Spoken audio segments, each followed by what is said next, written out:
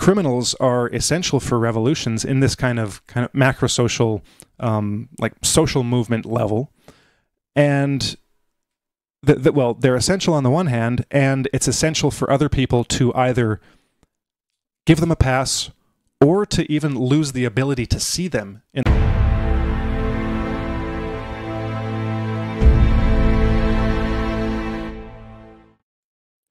Hello everyone, and welcome back to Mind Matters. On this week's show, we're going to be discussing the criminal mind, and I think each one of us has been reading something different on an aspect of criminality throughout history, but we're especially going to be focusing on the officially sanctioned criminality throughout history, when governments act like criminals, when criminal morality becomes the status quo, and when criminal behavior becomes something that you are forced to engage in yourself if you want to have any sort of financial or political success in your life, and also that you will be victimized by, or that people have been victimized by since time immemorial. Not just your average kind of crooks in high places and corruption, but we're talking here about blatant criminality. And in previous shows, I think actually maybe even before we started doing the YouTube show, we did a couple shows on the criminal mind. A book called Inside the Criminal Mind by Stanton Samenow, which is quite a tour de force, really, throughout the book. I can't remember exactly when it was published, but there was a 2014 revised edition that was published. And in that book, Stanton Samenow kind of lays out all of the flaws in our thinking about criminals and the way they think, and how for years and years and years and years, sociologists, academics, criminologists have been looking for the causes of criminality in the social environment, you know, whether it's due to poverty, or if it's due to neglect, or if it's due to emotional abuse, or this or that. But in that book, Samenow just kind of throws all of that to the side, and instead investigates how a criminal thinks and what a criminal's attitude towards family, or towards work, or towards society is in general. And in conducting that type of an investigation, using that method, instead of looking at the causation of criminality from the outside, like it's society's fault that a criminal is the way that they are, he looks at it from a very different point of view and shines a new light on the phenomenon of what it is like to have the mind of a criminal.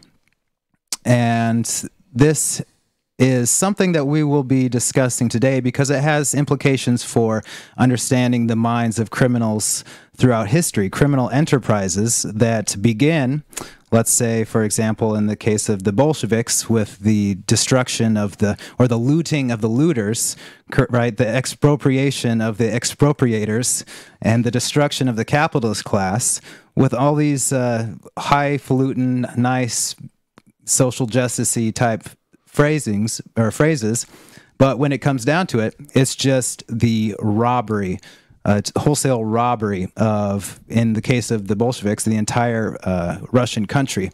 And I know that each of us has been reading a slightly different book on that, but I've been reading Sean McMeekin's History's Greatest Heist, The Looting of Russia by the Bolsheviks. And in that book, it basically just, after these Soviet archives were opened up just in the recent decades, historians and academics have gotten a good look into the business of communism in Russia, and the fact that there really was no business. They didn't produce anything of value. They took power, and then they robbed the country. They robbed the banks. They robbed the people.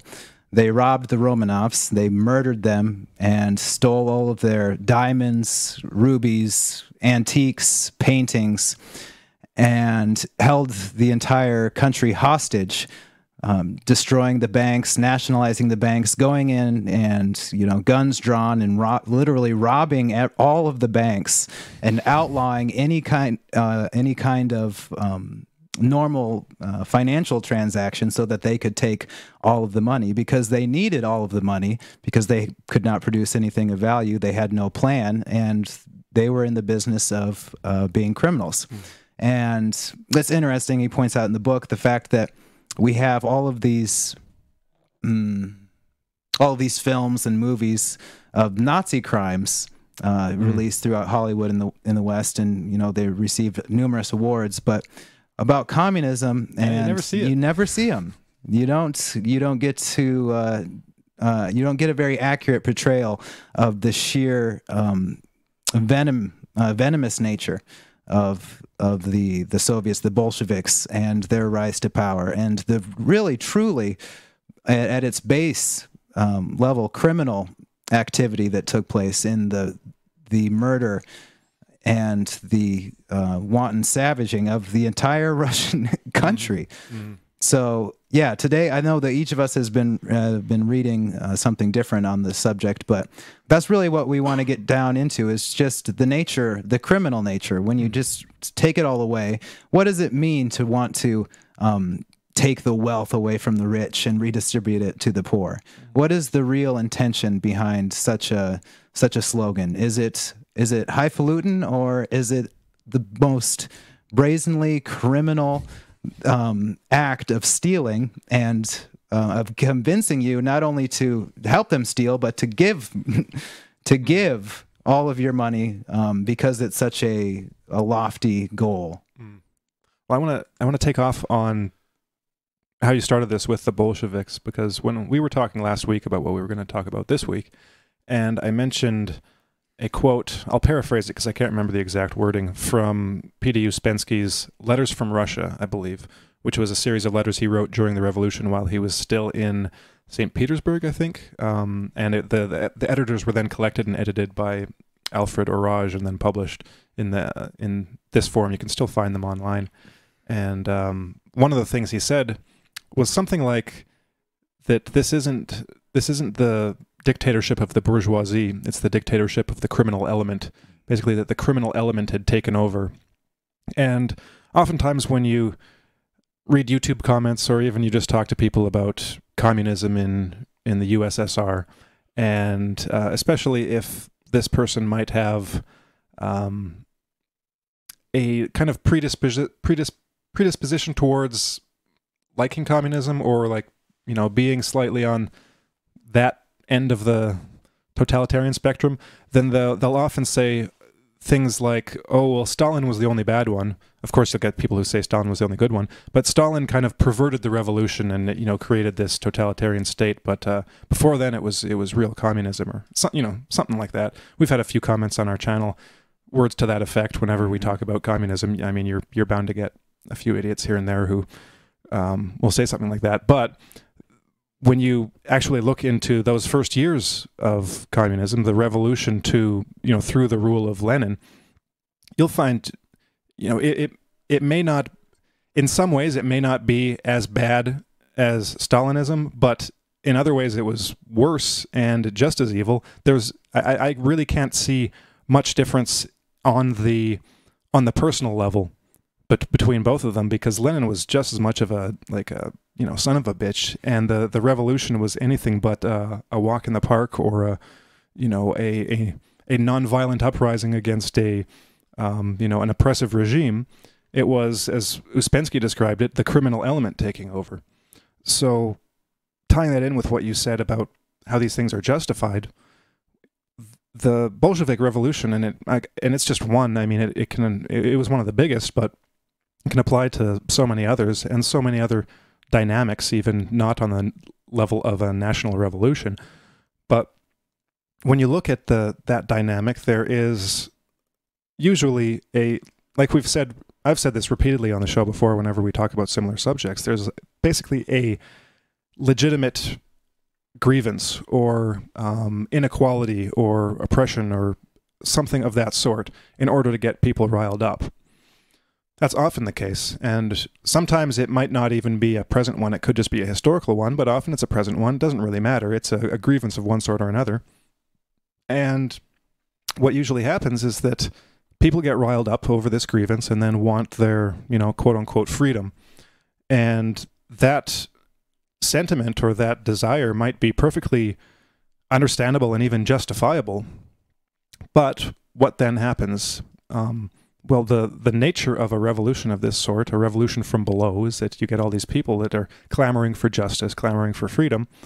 And that goal, that mission or that aim that they have, then becomes the most important thing. And I said it doesn't just apply to revolutions. This actually applies to all kinds of different situations in human life, whether it's a religious group that you join, or a political party, or any kind of movement, or anything of that sort, where that becomes the most important thing. And when that becomes the most important thing, of course, other things lose their importance and aren't relevant to the goal. So if our goal is a national revolution to tear down the system, then all of a sudden other things just become less important. Like we can shove things under the rug, we can ignore other things because they might get in the way of us achieving our goals. So what you then have is a situation where there is a goal, such as a successful communist revolution, and then one of the specific things that gets downgraded is the awareness of and importance of recognizing the criminal mind, the criminal element. Because when you start looking at your revolution and saying, hey, wait a second, we've got a lot of criminals in our midst, then the second that you acknowledge that to yourself or to others, well, one of two things is going to happen. Either you're going to be targeted by the criminal elements that are, all around you, or you're just, if everyone kind of acknowledges it, then your revolution automatically just loses all of its steam because you realize that you're just totally, what's the word? Like not infiltrated, but you're saturated with the criminal element. So you have to ignore that or go along with it in order to achieve your goal, because otherwise then you get involved in infighting. Let's cleanse our ranks, from all the criminals. Even if you would do that, you'd quickly find that you don't have anyone that's willing to do the work necessary to stage a successful revolution, and then you're dead in the water. So really, criminals are essential for revolutions in this kind of macro-social, like social movement level. And they're essential on the one hand, and it's essential for other people to either give them a pass or to even lose the ability to see them in the process. I think that's what actually happens, is that people seem to lose the ability to recognize that someone else is a criminal, and that has implications for how they should be interacted with, how if they should be like socially accepted or not. Because in normal society, criminals aren't socially accepted, and that's for a very good reason. But before we go in that direction, I want to get back to the criminal mind itself and Samenow, because in his book, like when I hear talk about criminals, my mind immediately kind of goes to like be a devil's advocate and say, well, wait a second, what do we mean by the criminal mind here? Because do all criminals have a criminal mind? Well, what does it mean to be a criminal? All lawbreakers, everyone in jail? And then if you look at the breakdown of like the demographics of criminals, I think that you could probably make a case that a portion of those, I don't know how big, how many, if it's going to be 0.1% or 10% or 30% or 40%, are going to be involved in either crimes, like just stupid crimes that shouldn't even be illegal, or minor crimes, or they'll be framed or something. But you see what I'm saying, right? That where do we actually draw the line between a criminal and a non-criminal? I can't remember how Samenow does it, because I can guess that even if you look at someone who, well, even if you include in the criminal class everyone who knowingly breaks a law, then I can understand that division to an extent, because it does take a certain personality type to knowingly break a law. Let's say to knowingly steal from someone or to knowingly assault someone if you know it's illegal and know it's wrong, you know, quote unquote. And I'd say that despite the myth of Robin Hood, I think that the actual incidence of Robin Hood-like personalities is probably very low. That, you know, among people that are stealing, I don't know how many. I'd be interested in some kind of in-depth study, right, into just a simple crime like theft. You know, what are the different types of theft? What are the different motivations? How many people are stealing bread to feed their children, and how many are stealing, like, you know, Samsung TVs, that kind of thing. But disregarding all of those kind of minutiae, what Samenow basically demonstrates is that among, let's say, what everyone could agree on, the kind of like career criminal, or even people that are seemingly normal for a long period of time and law-abiding, but then get arrested for something just totally off the wall, right, that seems out of nowhere. This was something he wrote about in the book called The Myth of the Out-of-Character Crime. Was that it? Or worse to that effect, something like that. And showing that even among career criminals and this class of people who seem law-abiding for a long time but then get caught doing something, there's in the latter case, there's either a point at which they break, if I'm remembering correctly, or it's just the first time they've gotten caught. That they've been actually engaging in criminal behavior for a long time, and then when they finally get caught, people are like, oh, this came out of nowhere. But with all of those varieties in mind, what he does is show that there is what he basically sees and argues is a criminal personality, that criminals tend to think the same way.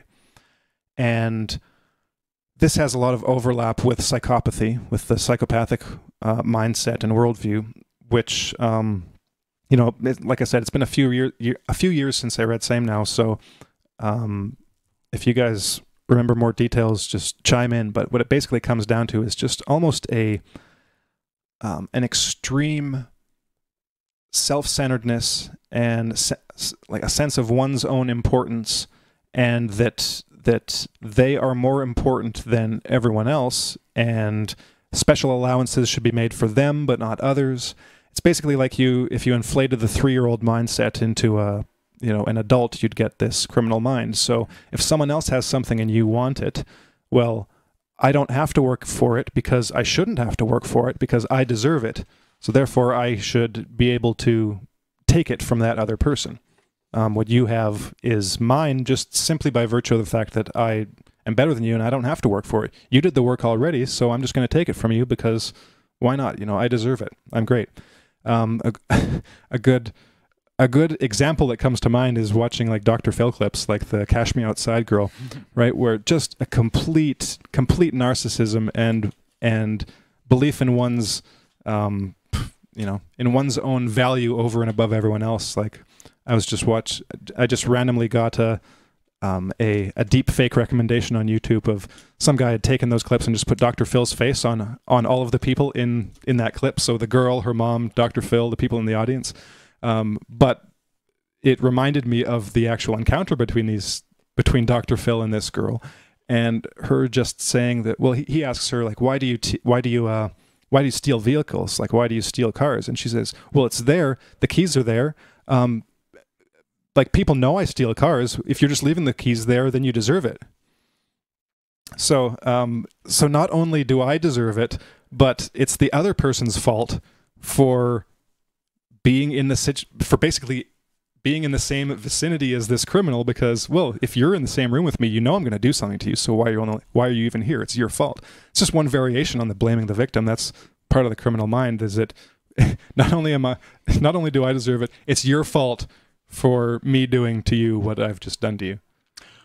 Well, on that one point, having watched the Cash Me Outside girl video interview with Dr. Phil and her mom, it's very clear that she has taken on all of the affectations of a stereotypical black woman.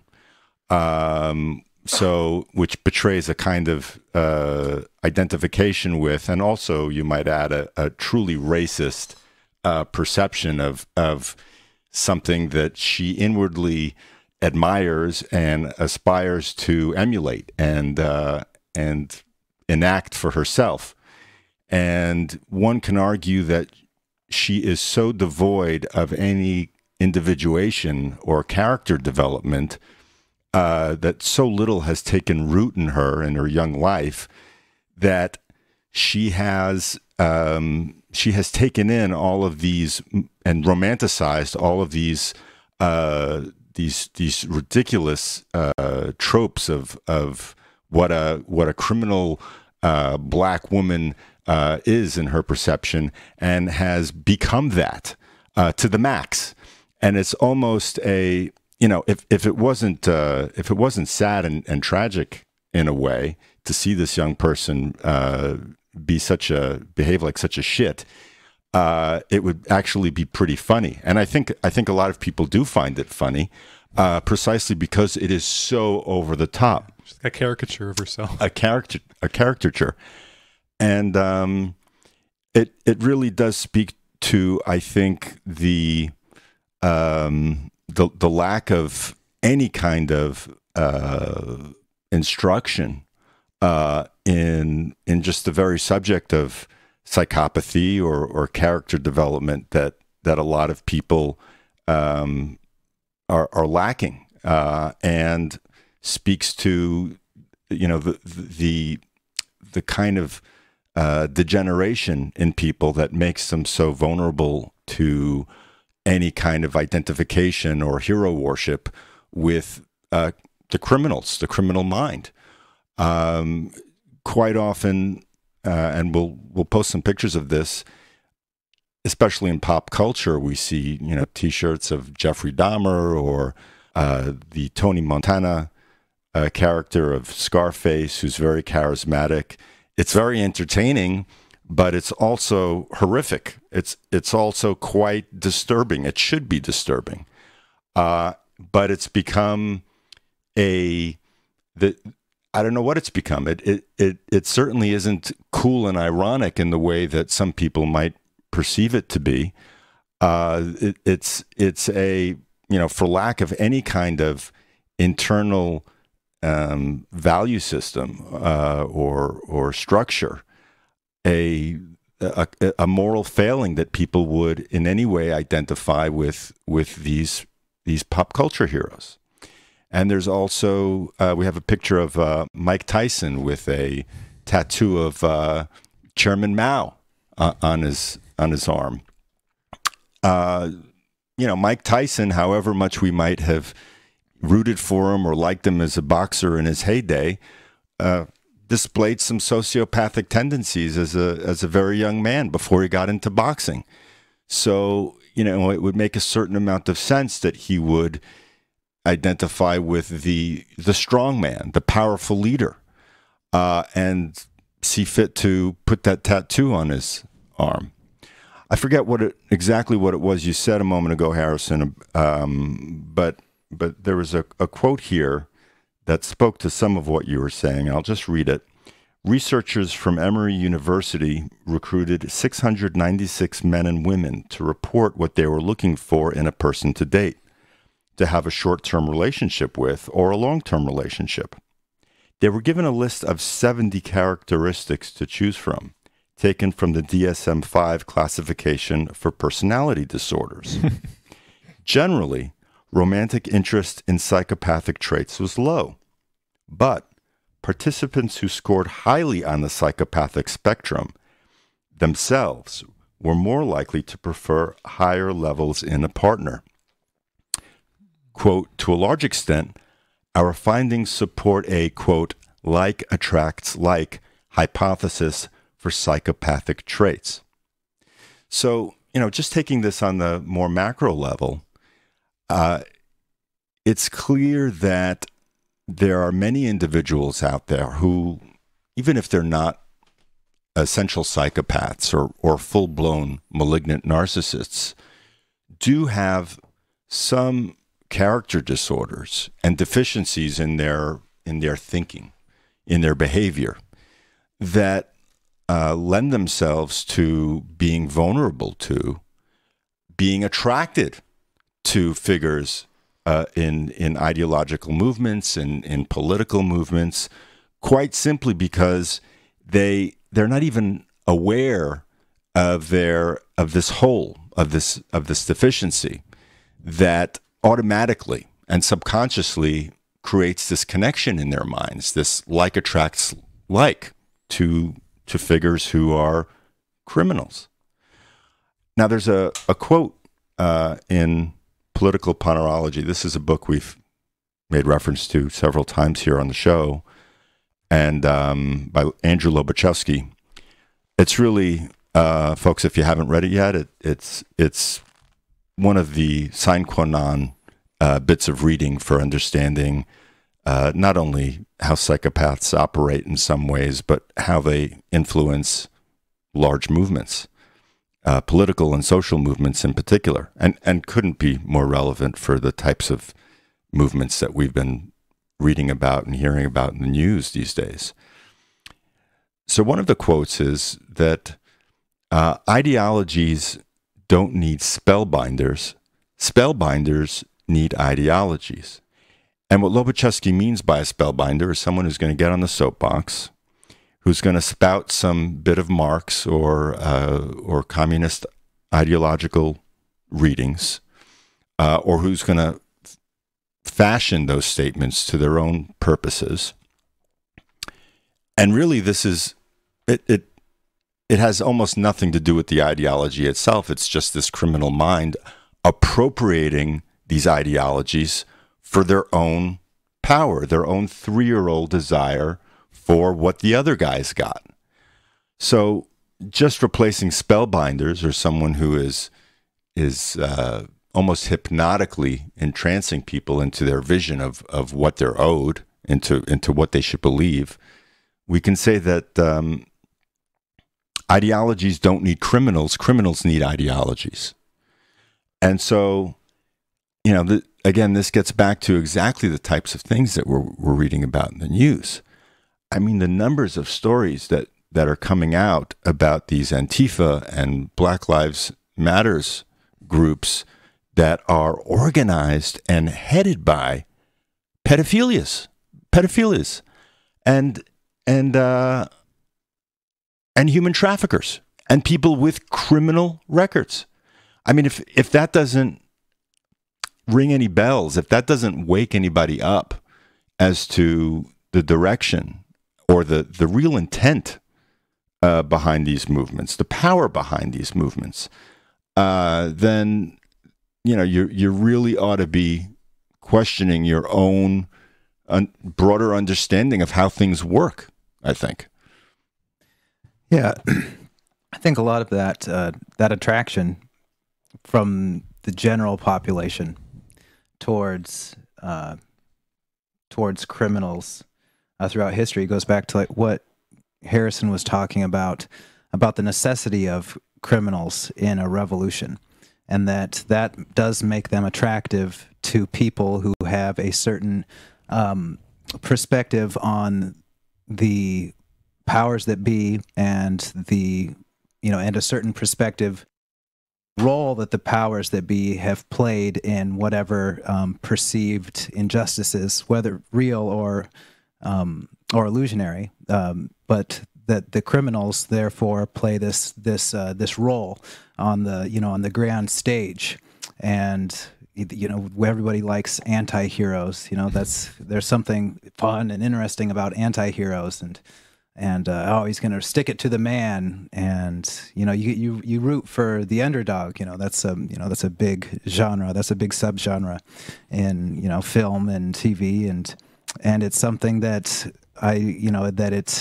it helps to bypass your more critical faculties, and also it helps that most people don't really have the criminal mind. They don't have access to it.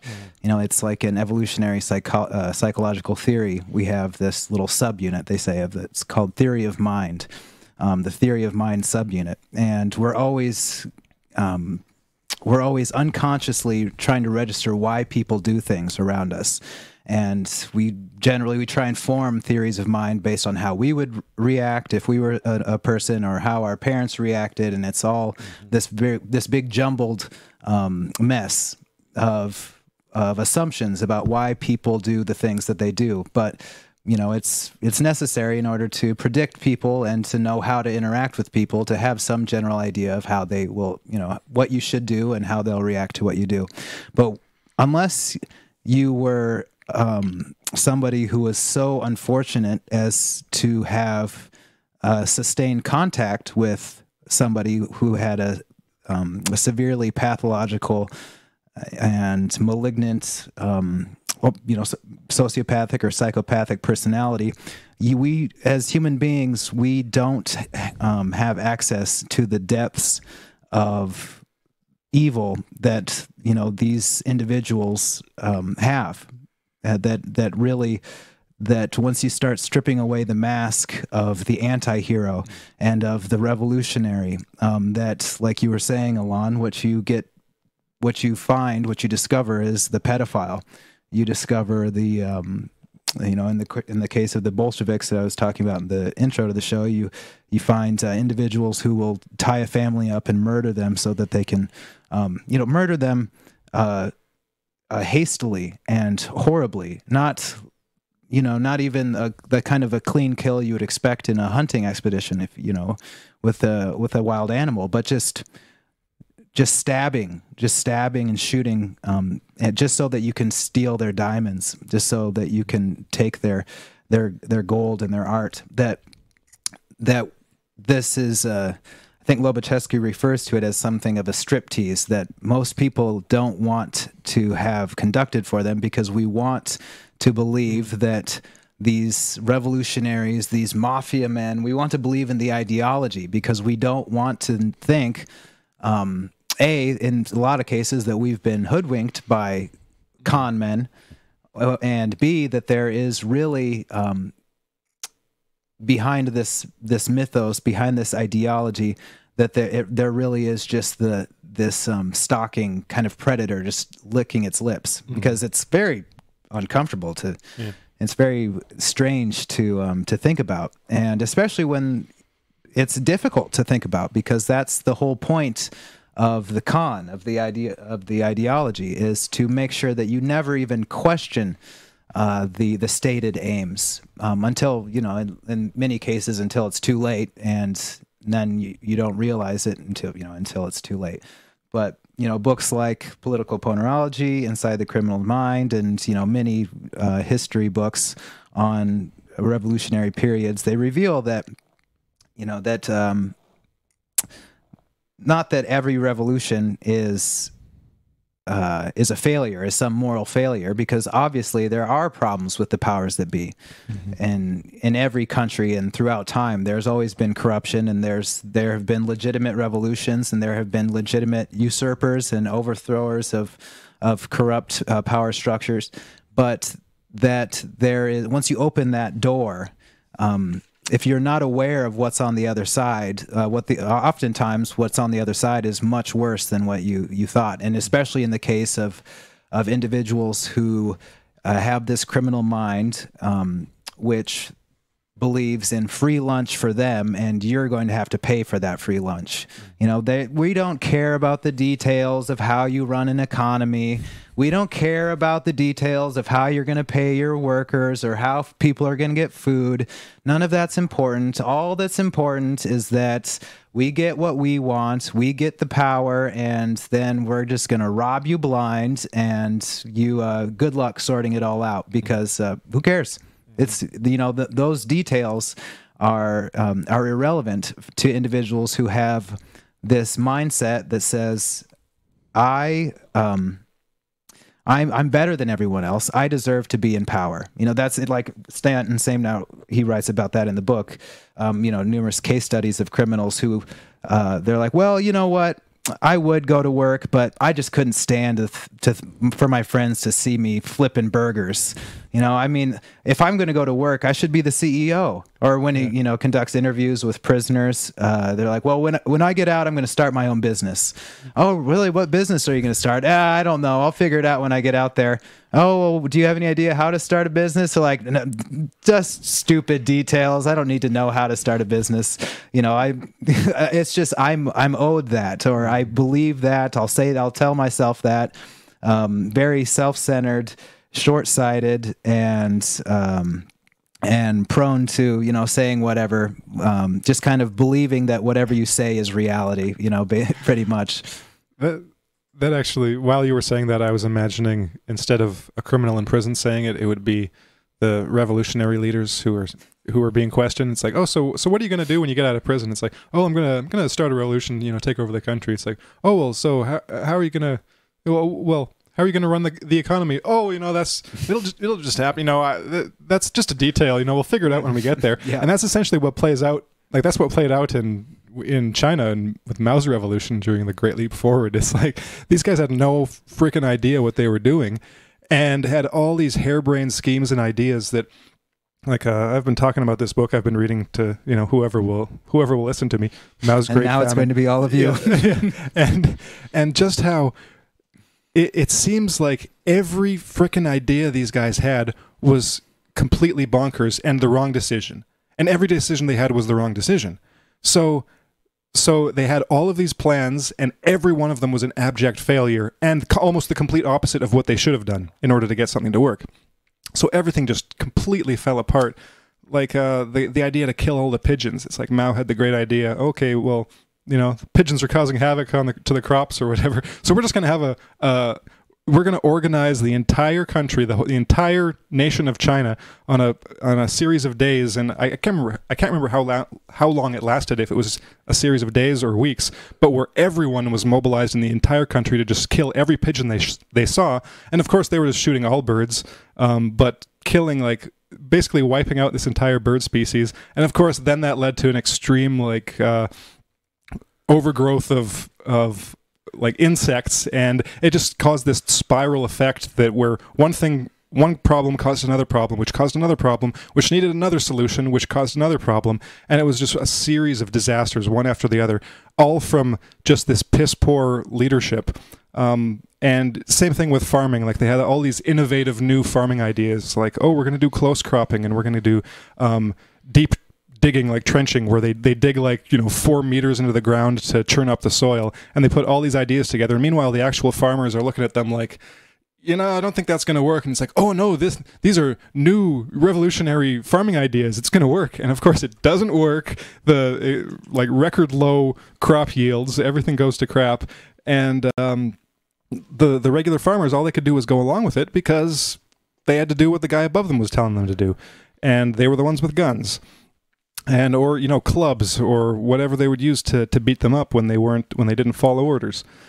And that's, well, on that subject, you were talking about the almost striptease, how we don't like to have the truth revealed to us about the nature of a criminal, not just because we don't like the feeling of being conned and being hoodwinked. We don't like to either admit that to ourselves or to have that exposed to others. The only thing worse than being conned is having everyone else aware that you were conned, and that basically there's something wrong with you, and that you're so naive and connable, essentially.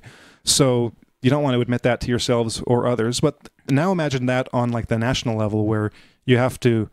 It's not just someone you've interacted with. It's your entire government structure, who you have probably been through one means or another inculcated to believe in and to support, like through just patriotism. So now, what are you going to do in that situation? Are you going to tell yourself that all of these people that you're supposed to admire, that everyone else admires, that you probably admire, are actually just, you know, base criminals when it comes down to it? Well, probably not. But tying this back to the Bolshevik Revolution, because something, of course, similar happened in Maoist China, that when everything was collectivized and nationalized, or, you know, the state assumed property ownership over everything, it wasn't that the party was appropriating all of the wealth of the country.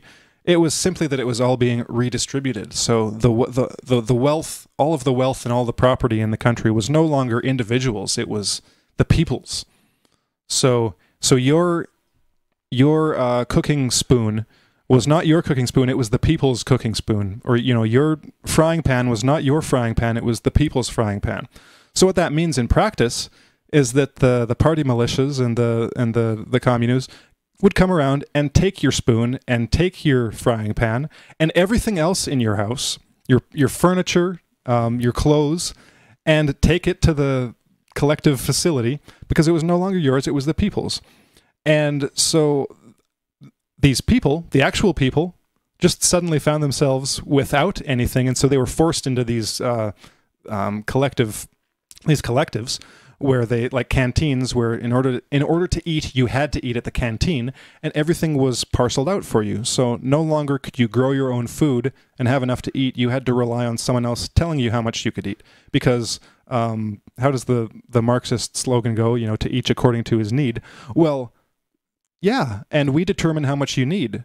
And if you don't work, you don't eat because you don't need anything because you're not part of our collective, utopia. So that was Lenin's phrase, as Dickhutter puts it in this book, is that's the slogan was, to each according to his need. But in practice, it was Lenin's slogan, which is, if you don't work, you don't eat. So grandmas and people who were sick were simply starved to death. And getting back to the criminal minds, Maoist China made everyone a criminal because you had to be a criminal in order to survive. So if you stole a handful of rice, you could get beaten to death, and many did. And if you stole that to give to your grandma might get beaten to death too, and made an example of. And there's just a litany of the horrors of what went on during the Great Leap backwards. Maybe I just want to read a couple just to give an idea for the people who haven't really looked into it. I think I mentioned on one of our previous shows when I mentioned this book that I wasn't sure about it at first, but this guy wrote this book entirely based on actual Communist Party documents in China. So these are from official reports, official investigations by the Communist Party themselves. So there's no foreign propaganda that's gone into the equation here. This is actually Chinese propaganda, and what it says about what was actually going on. So I just want to read a few sentences here and there. He starts out this chapter on violence by writing, "Terror and violence were the foundations of the regime. Terror, to be effective, had to be arbitrary and ruthless. It had to be widespread enough to reach everyone, but did not have to claim many lives. The principle was well understood. Kill a chicken to scare the monkey was a traditional saying. Cadres who forced villagers in Tongzhou, just outside the capital, to kneel before beating them called it punish one to deter 100. And then we get into some examples like... Okay, I'll read this paragraph. So, in any event, as the promise of utopia was followed by yet another spell of back-breaking labor, the willingness to trade hard work for empty promises gradually eroded. Soon, the only way to extract compliance from an exhausted workforce was the threat of violence. Nothing short of fear of hunger, pain, or death seemed to be able to galvanize them. In some places, both villagers and cadres became so brutalized that the scope and degree of coercion had to be constantly expanded, creating a mounting spiral of violence. With far fewer carrots to offer, the party relied more heavily on the stick." And of course, examples of the stick are pretty much endless.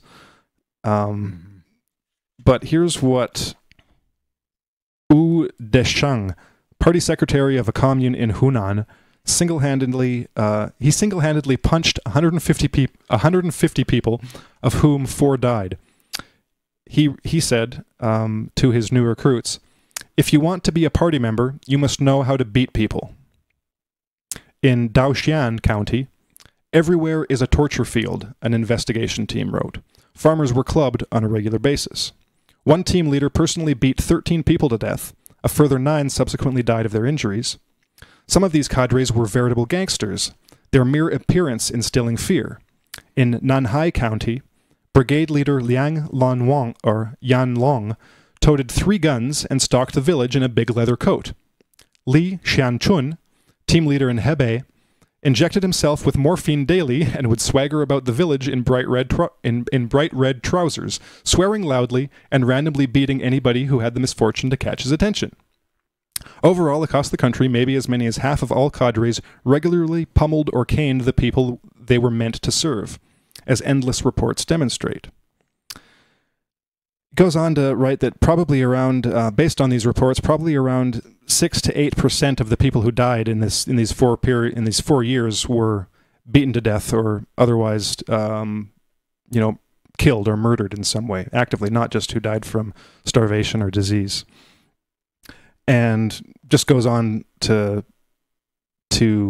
elucidate all the different ways in which this happened. I talked about Grandma, one 80-year-old woman who had the temerity to report her team leader for stealing rice, paid the price when she was drenched in urine. This was because boiling water was often poured over people as a punishment, but when water became scarce, then it was common to cover them in urine and feces. In Longhui commune near Shantou, those who failed to keep up with work were pushed into a heap of excrement, forced to drink urine, or had their hands burned, etc., etc. Mutilation was carried out everywhere. Hair was ripped out. Ears and noses were lopped off. After Chen Di, a farmer in Guangdong, stole some food, he was tied up by militiaman Chen Chiu, who cut off one of his ears. The case of Wang Ziyu was reported to central leadership. One of his ears was chopped off, his legs were tied up with wire, a 10-kilo stone was dropped on his back, and then he was branded with a hot iron, as punishment for digging up a potato. Sometimes wives and husbands were forced to beat each other, a few to death.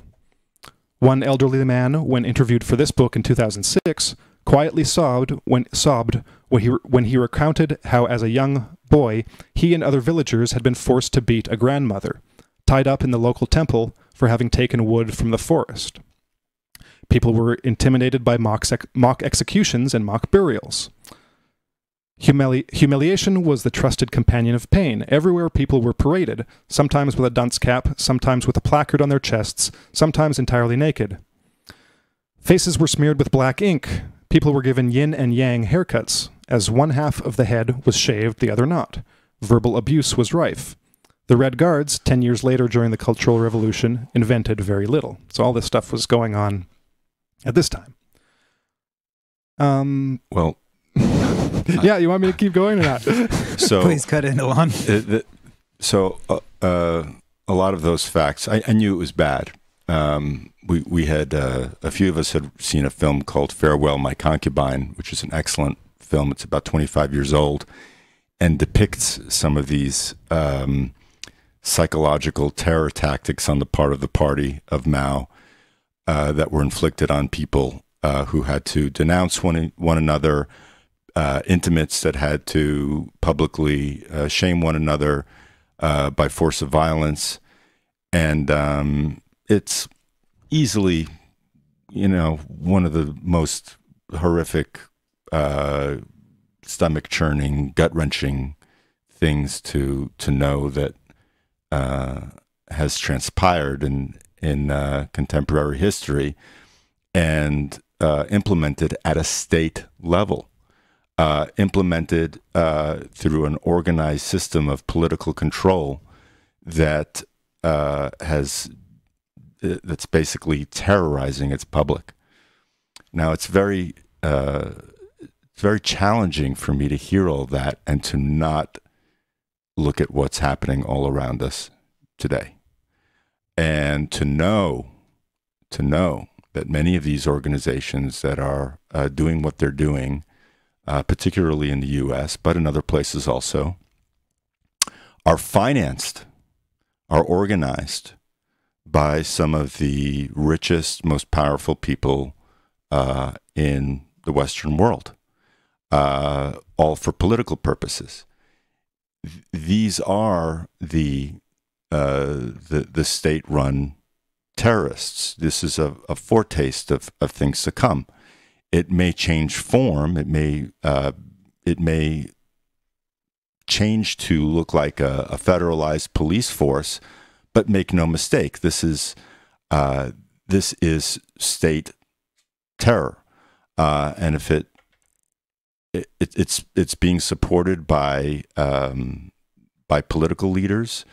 There are guys like Michael Bloomberg, billionaire entrepreneur, who has been paying for the bail of individuals in prison in Florida,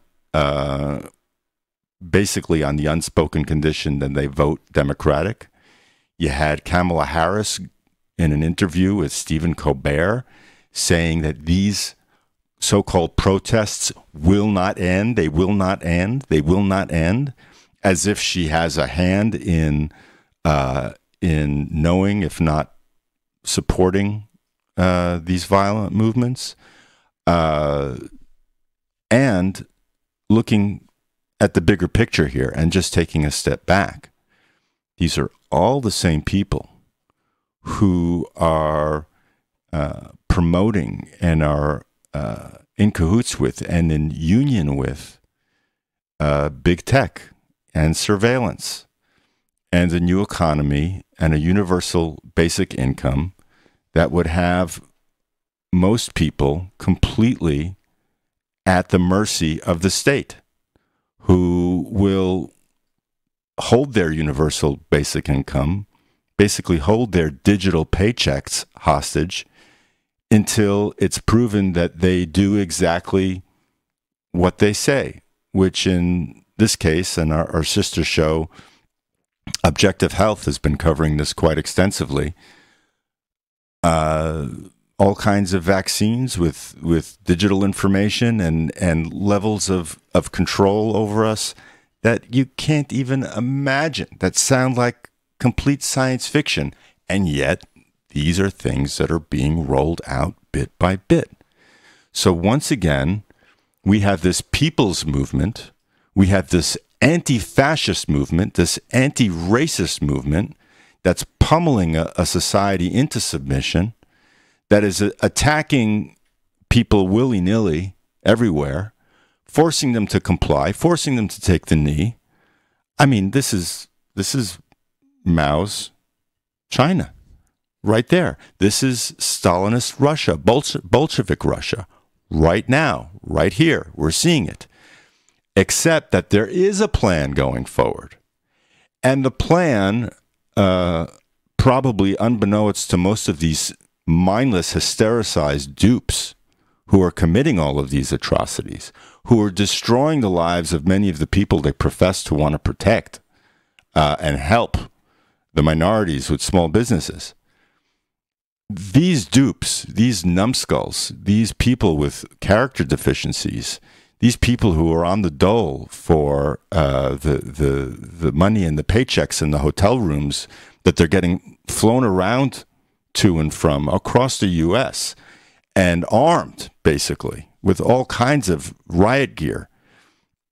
All of these dupe idiots are basically helping to usher in a system of totalitarian control that is 100 times worse than anything, than any level of racism, any level of police brutality that we're seeing today.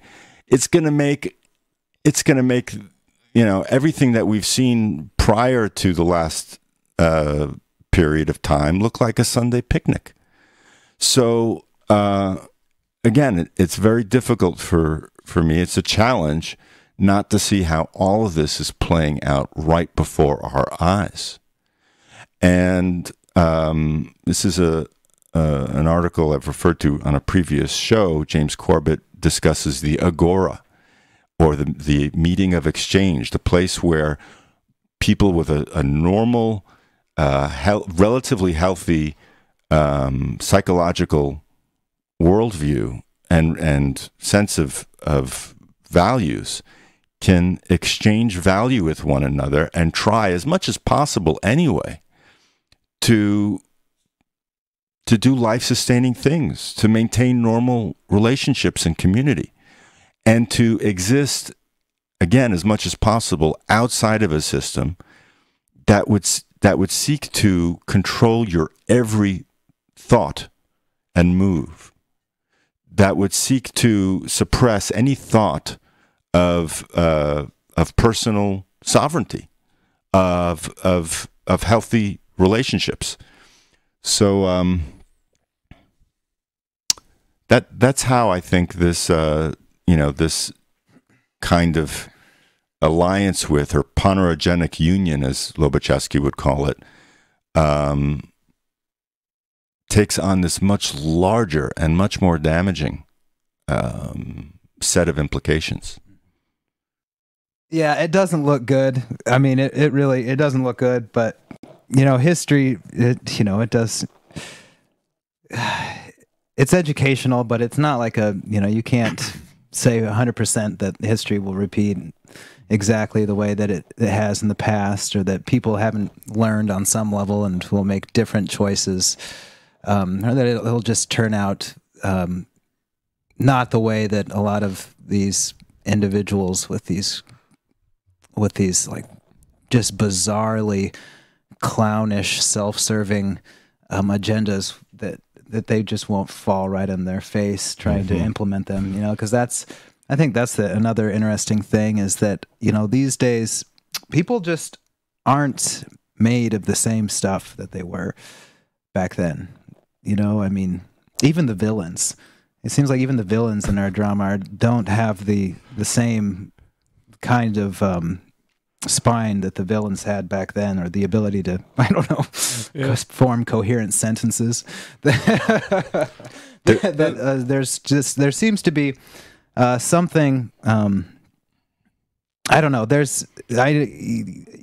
that you can't, I don't want to say, have hope, or, or something weird like that, but I'm a perennial optimist, just because of the simple fact that I'm not a materialist, so I don't, and that when you have faith, you just you don't worry, right? You don't worry as much when you have faith, because faith means that things work out the way that they're supposed to work out. Well, you talked about them falling on potentially falling on their faces and failing in this endeavor. I kind of, like you, there's an optimistic streak to me, but also a pessimist, and they often battle with one another. So, on the one hand, I see the things Ilan's talking about. I'm reading. I haven't finished reading it yet. It's not a long article, but by Rod. I think his name's Rod Dreher.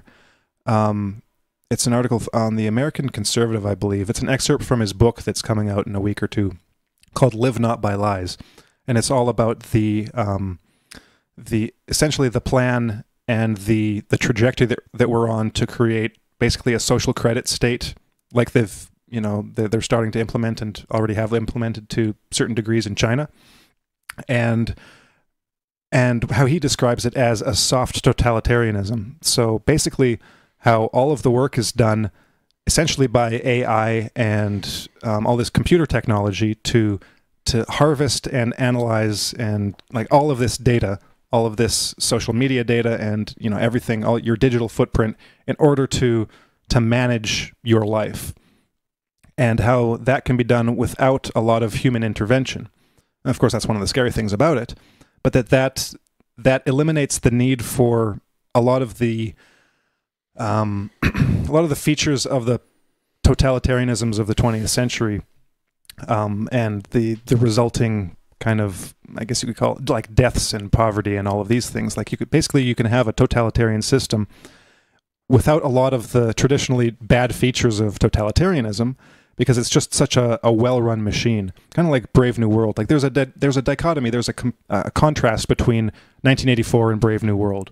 Orwell's 1984 is classic pathocracy in all its kind of raw brutality, But Brave New World is kind of this pseudo utopia that doesn't actually have any or very much at all actual like pathology in it, but it's a system that is at the same time as terrifying or more terrifying in a way, because it's this perfectly run machine that totally disregards the individual and will just so there's not even any room for dissent to a large degree.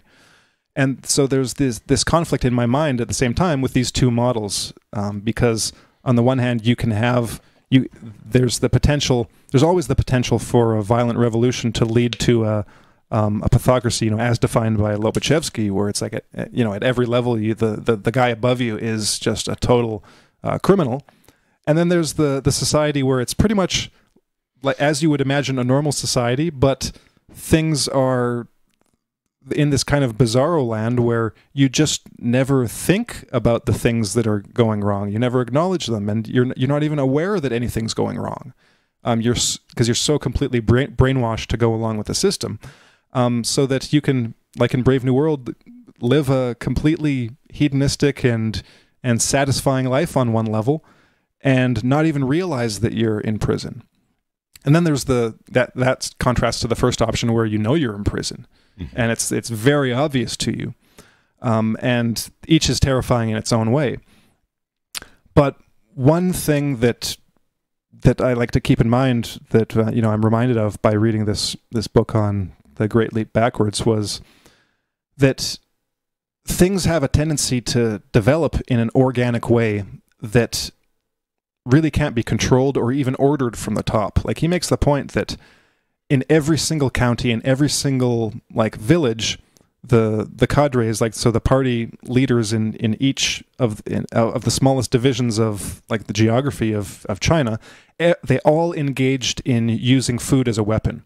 So if you didn't do something, your ration got smaller and smaller, to the point where some people didn't get anything and starved to death. And everyone was using this means to keep the population in line. But there was never any order from the top to do this. And as far as I can tell from reading the book, the top leadership wasn't even aware that this was going on for a period of time. Mm-hmm. Because it was really a grassroots movement among the cadres at the low levels to implement these things, because it was the only thing they could do. And because there were certain personality types that, of course, had gained these positions. Because, like I said a few weeks ago, or whenever it was, when you have an impossible goal, an impossible policy,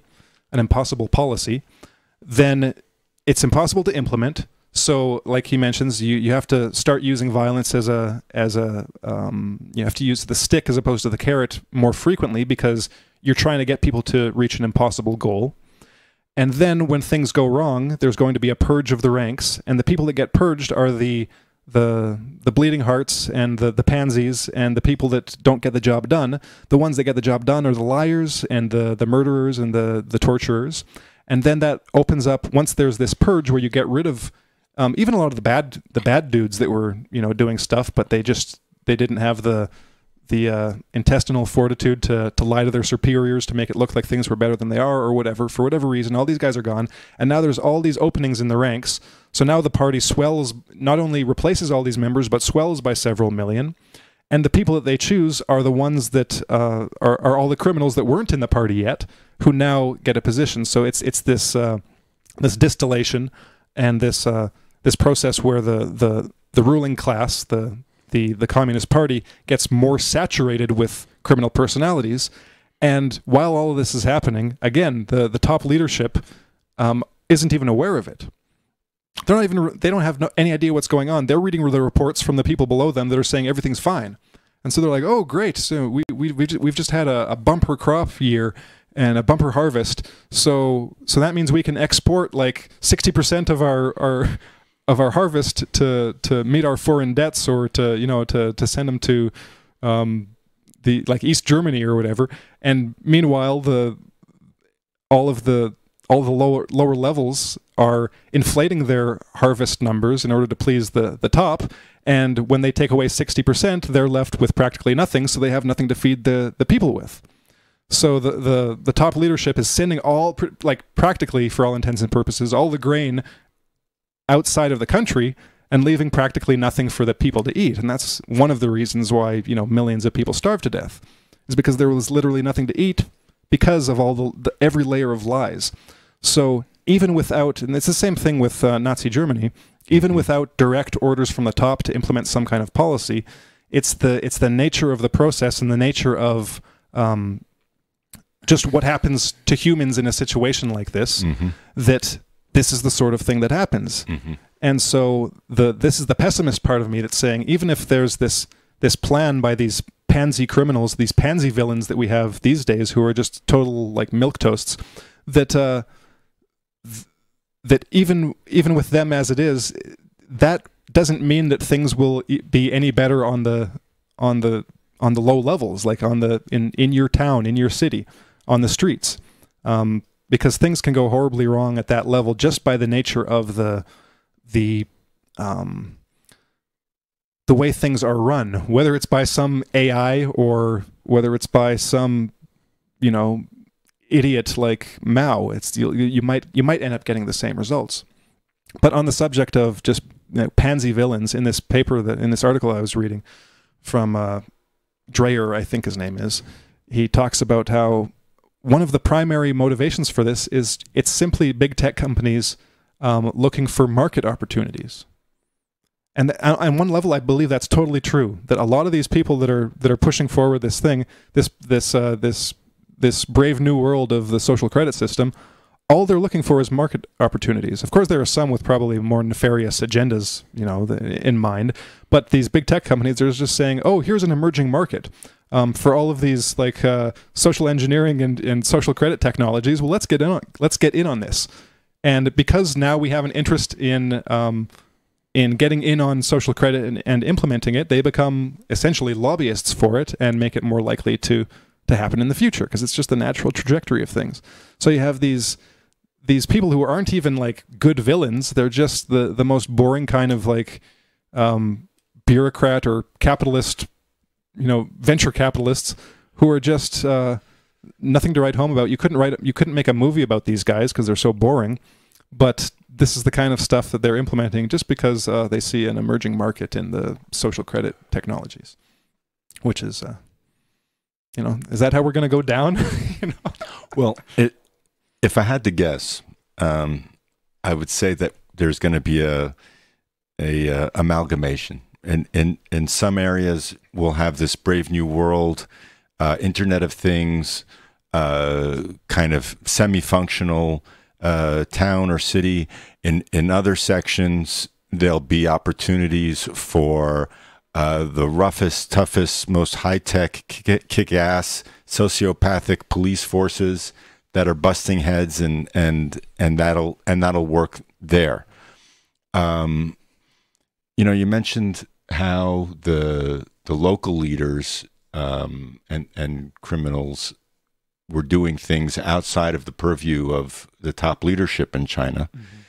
And it just made me think of how, you know, hearing from the White House, wittingly or unwittingly, all of this information or non-information on the subject of the virus has given permission to, in their minds, many leaders on a local level acting batshit crazy, and exercising every bit of swaggering authoritarian policy that their deep, dark subconscious could muster and bring into the fore. All to save lives, Elon. It's all to save lives. All to save lives, of course. Goes without saying, right? In the meantime, they're making alliances with other powerful people in the party of, in the virus party, in the technocracy party, in the party of ideological political correctness, in the party of, there's like a whole constellation of beliefs and policies that are based on lies that seem to be interlocking, and they all, they all kind of work together. They're all kind of a piece. And and so, it's like after 9/11, all of the security companies with all of their technology, who is it? Robert Chertoff, who is part of Homeland Security. Michael, goes into private industry for himself and sells to TSA all of these DNA destroying X-ray machines. It's just this revolving door of political, corporate, fascist accrual of power and money, because it's become the new business model, essentially. And like you were saying, I'm sure a lot of them are a lot of these criminals go to board meetings and have no awareness of the implications of what they're doing, of how their technology, their contact tracing and their whatever part of this new infrastructure they're working on, how it actually serves the exact opposite of their brand, of what they're saying it's supposed to help people with. So incredible to watch, and incredible also to see how low-tech versions of this phenomena, with Mao, with the Bolsheviks, with Stalin, and on the far right, with Nazi Germany and Mussolini, who had the trains running on time. All these guys, they were all the kind of modern progenitors of